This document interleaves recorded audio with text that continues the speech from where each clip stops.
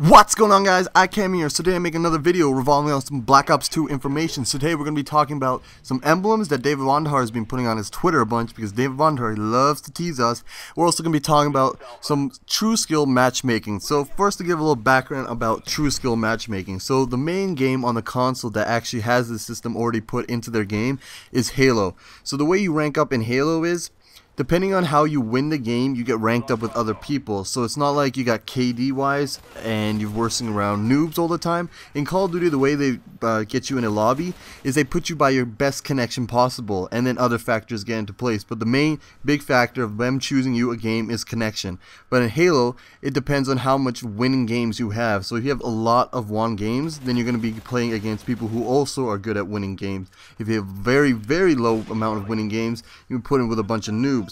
So this could be good and bad for some people. So for people like us, I think the average guy would like the challenge too, because it makes the little game more refreshing. But people like J Nasty and stuff like them who get like Penta Moabs, it's going to be a little more difficult for them because they're not going to be able to get these insane amount of Moabs in their gameplay.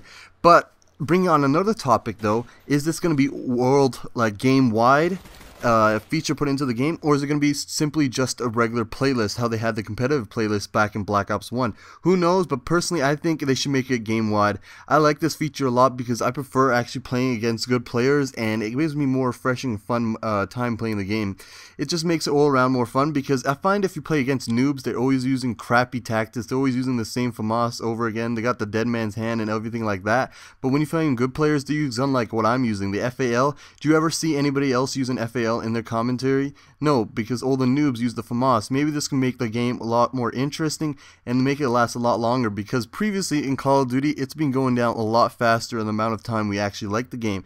Call of Duty 4, we liked it for 2 years. Look at my gun jam up there, that was bullshit. But Call of Duty 4, the game lasted 2 years, which was crazy. Call of Duty 5 lasted about a year, I would say, but we were all still playing Call of Duty 4 because how much fun it was. Modern Warfare 2, I would say, ran about till July until we started to get bored. Black Ops, it was maybe January or February, and then Modern Warfare 3, it wasn't even December. So hopefully this true matchmaking skill system into the game make a whole lot different and new mechanic into the game. I'm personally enjoying the idea, and hopefully you guys too. Let me know if you think about it. So a little bit more information about the Black Ops 2, I guess you could call it League matchmaking system here. As you can see, this David Vonderhaar tweet, the person below this tweet is unranked in Black Ops 2 MP and needs 4 more placement matches. So I guess there is going to be a ranked playlist where the symbols are going to be these guys. So kind of flicking through the screen in random order. I can't really remember which way David Vonderhaar tweeted them out, but basically I believe these are the logos. The very last logo, I'm sure, is the highest ranked, but basically I think it's the bronze ones are like the new players, silver's middle, and then like the really cool ones are the higher ranked ones. Makes a lot of sense there to me, guys. But it does add a new feature in the game, in my personal opinion. I do really like the idea. It's a fun new way of having a ranked playlist. But the way I think they should run it is especially through playlist idea, because if you guys ever play the competitive playlist, it was a lot of fun in Black Ops. There was a lot of people in there who had good connections too. I find there to be more hardcore players in that playlist. Overall, in my opinion, I think it's a good idea. But if you look at these symbols over here, guys, what do you think of them? I believe this last one is the best, the green one here with the bird on it. I believe it's going to be the top ranked playlist, and it's definitely going to show who's actually the better player here, because when you watch YouTube videos, you don't really get a discrete or even proper description of how good that player is. Because right now, if you guys look at this gameplay, you probably think I'm really good at Call of Duty, but I would say I'm alright. I want to say like I'm on a Wings of Redemption or J Nasty or Ronaldinho level. I would say a little bit above average. You know, the KD's around the 2 area, nothing special, just a little bit better. But one thing that I do have working against me is I really like to play the objective. As you can see, this whole game I'm always sticking around flags, capturing them if it's the right correct time to spawn trap them, or some possible way. You know, I get defender flags every single way. Maybe this could somehow be implemented into your stats and get matched up with other players who actually do this stuff in their game as well. It just makes a much more fun environment, to my opinion. Okay guys, so I got a little bit more information here, but this is going to be regarding about zombies. Since I got plenty of time left in the video, I thought I would fill out this video with the zombie information that I have instead of making a little short video for next week. So basically, do you guys remember that audio clip about 2 months ago basically leaked onto the internet talking about how zombies are taking over the northeast part of the USA, and how everybody claimed it to be fake, but then a lot of people claimed it to be real, but there was no official confirmation from Treyarch. I'm going to play that tape right now. A recent zombie outbreak has been discovered in the eastern U.S. Officials say that they have it contained, but some may wonder, are we really safe? A new self-defense weapon, simply known as the TG for short, has been mass distributed and used throughout the Northeast. Government officials have sent black operatives to handle the situation. Details June 21st.